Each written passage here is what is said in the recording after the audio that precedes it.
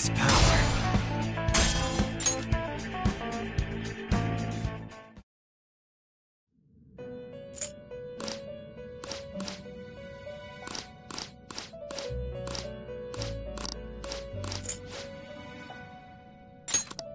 Are you not ashamed, Caroline? What did you think I was going to talk about? Perhaps the time you nearly wept from fear when you first witnessed a persona fusion? What? Or about those intimidating poses you had practiced that you're too embarrassed to use on the inmate? Stop! My heart can't take this! After I lost you, albeit for a brief moment, I saw something.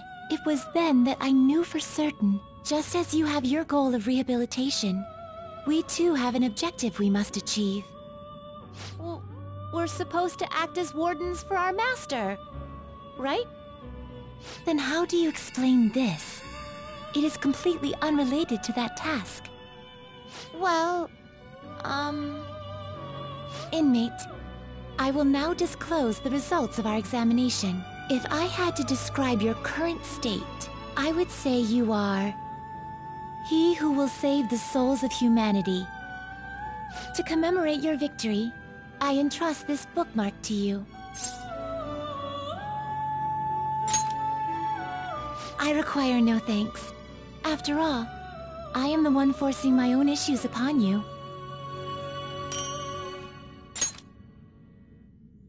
If you continue to hold ties with us, we will surely arrive at the truth. That is how I feel.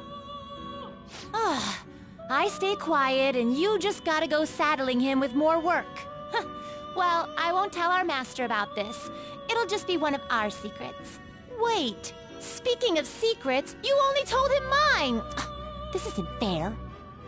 You would like one from me? Recently, whenever the inmate takes prolonged absences from our chamber, I miss him. According to human standards, directly conveying this emotion may be somewhat uncomfortable, but that is how I feel. Caroline is probably the same way. I simply wanted you to know. Oh, you understand this is a secret to be kept between us, yes?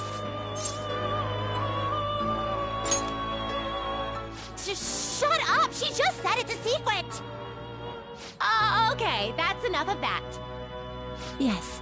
Any further discussion may interfere with our work. Things are gonna go back to how they were before. This special inspection was a one-time deal. Though I think we might feel a little differently when we're watching over you from now on. That means we're gonna be stricter than ever. You got that, inmate? That's right.